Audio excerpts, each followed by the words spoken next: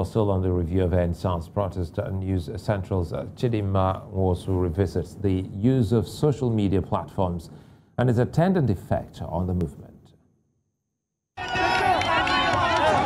is a peaceful protest, remember? Yes. Peaceful protest. Great Nigeria youth! Yes.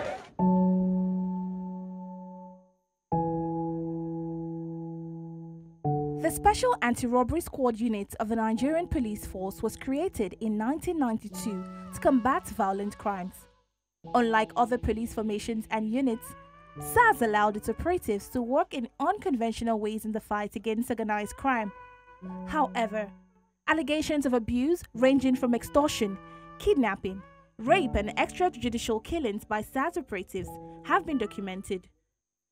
The SARS operatives are historically known for harassing, brutalizing, and even going as far as extrajudicial killings.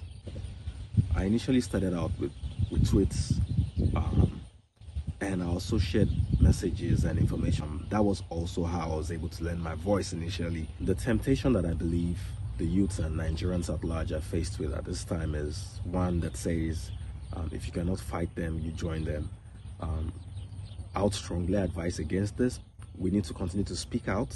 We need to continue to make our demands peacefully, and we must not relent. We must not give up.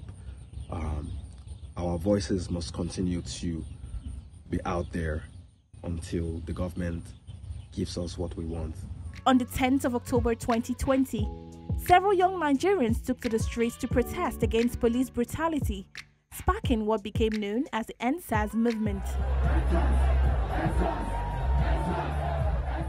What's the issue? Why are they killing us for no reason? How many people SARS to kill? And for the first time in the history of agitations in Nigeria, the social media platforms became the readily available tool to coordinate this movement. Twitter was actively used to share information regarding the protest. One of the very few things I did during the protest was to contribute my own professional skills. So beyond being a commentator, I also happen to be a professional photographer. So I was able to go into the protest ground, to take pictures. So basically, it's to tell young people like me, millions of young people like me out there, that it's not yet done.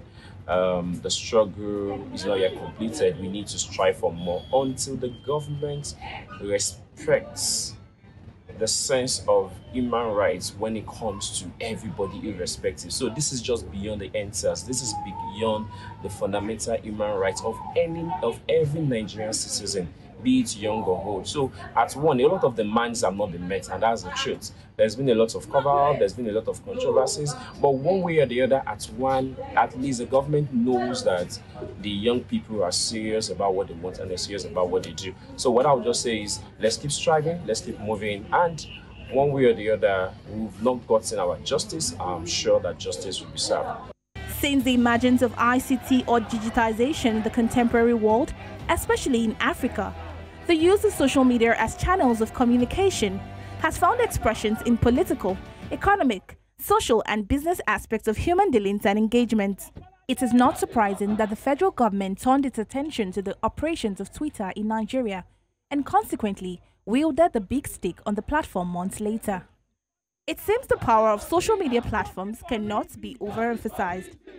Chidinma Nwosu, reporting for News Central. What do we want?